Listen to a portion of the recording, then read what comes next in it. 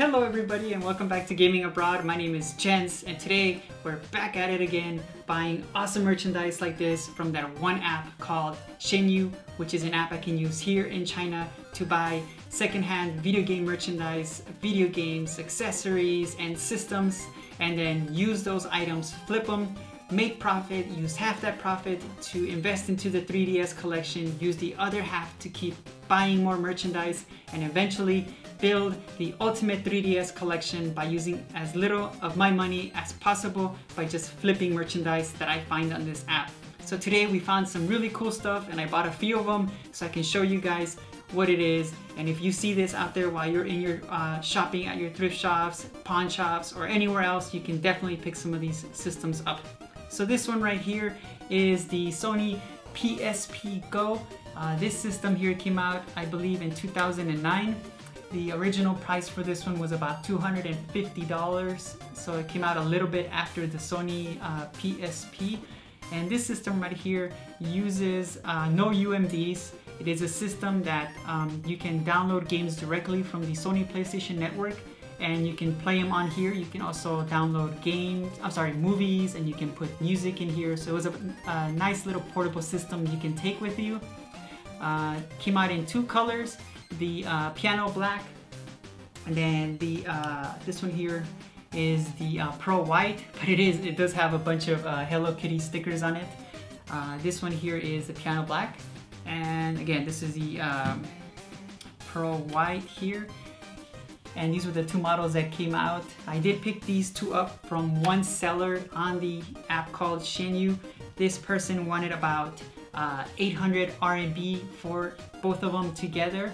And if you convert that over to dollars, that's about, I believe, $126 for two systems. So that's not a bad score.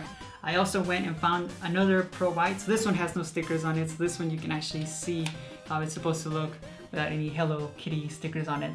And again, this system right now is selling very well on both Amazon and eBay. I believe it's because people are able to mod them and they're a nice little system to have for collectors. And these three right here are in excellent condition. I'll show some videos so that you guys can see them here. This one I also paid about 400 RMB, so you're looking maybe about like $60 to $65. And then I picked up one more piano black. This one was a little bit scratched up, but still everything works, great condition, all the buttons work.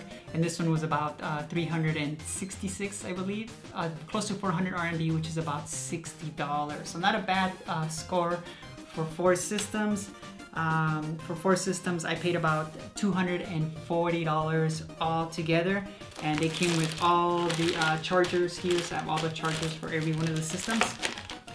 And these systems do use memory cards, and I think this is the reason why these systems weren't so successful. Is because the memory cards were expensive. They were like, I think Sony released a 2 gig, a 4 gig, an 8 gig, and a 16 gig. And they started at like, I believe like $45 all the way up to like $120. So I think maybe this is one of the reasons why the Sony PSP Go didn't do as well as Sony wanted it to do. But definitely, if you're able to see these out in the wild, pick them up, because the piano black, this one here, the piano black on eBay goes for about anywhere from $150 to $180, and the white one, the Pro White on eBay goes for about $180, also about $150 to $180. On Amazon, the Pro Black goes for about $180. I'm sorry, the piano black. And then the Pro White goes about $220. So definitely items that you can flip and double your profit, and then use that to make some money, and then invest into your collection, whatever it is that you're collecting. So let's say altogether we sell them, and for about $720, all four of them, maybe $180 a piece. After maybe subtracting what we invested into it, and fees, we can come out making about $350 in profit. So not a bad profit from just investing $240. what I thought even to make it even better is that I went on that app called Shenyu, and of course they're gonna have everything. I saw some memory cards on there. They're going for about $10. I'm gonna buy some memory cards and bundle them in with these systems. And then not only that, I saw that they had the official Sony PSP Go carrying case in different colors. So I'm gonna buy a few of these and then I'll bundle them in with the system, and those are only about $4. So that's not a bad bundle that I can come up and build, and then put up for sale. While I was looking for that case, I came across something else which was really interesting. The component cables for the Sony PSP Go, brand new, they're selling for about $9 on the app called Shenyu.